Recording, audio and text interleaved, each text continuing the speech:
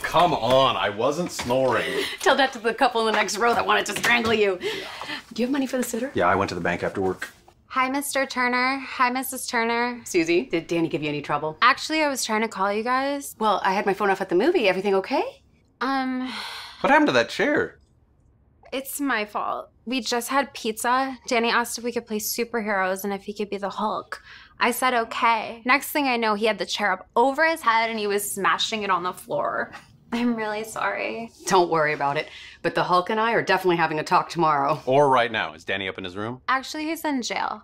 Jail? Well, technically juvie. I'm really sorry. What happened? Do I have to go over it again? I've gone over it like so many times already with the police. The police? Suzy, what happened? Well, it was just after he broke the chair and after he killed the dog. Killed the dog? Buster's dead? No, Buster's fine. He killed the neighbor's dog. Rusty's dead? Was that his name? I couldn't bear to look at the collar. There was so much blood everywhere. Why would Danny kill a dog? He had no choice, Mrs. Turner. The dog attacked him. Rusty attacked him?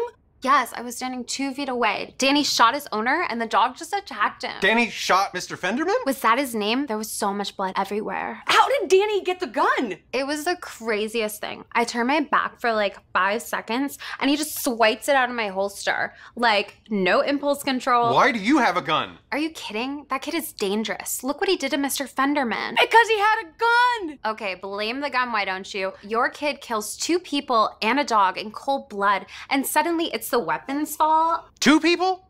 Oh, I didn't say 2. Yeah, he killed the dog, that Fenderman guy, and Edie Brickell.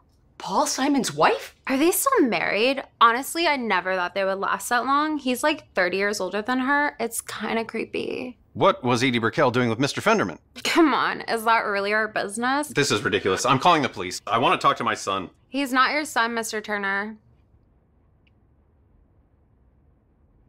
He's not, Bill.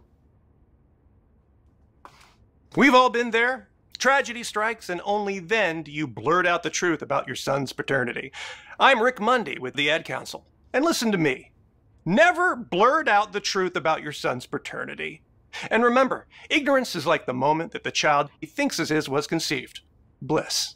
And the truth, like a great lover, often sucks. You're welcome.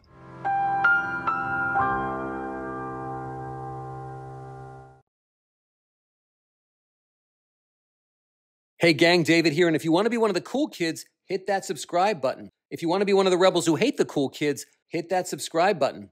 Don't overthink it. See you soon.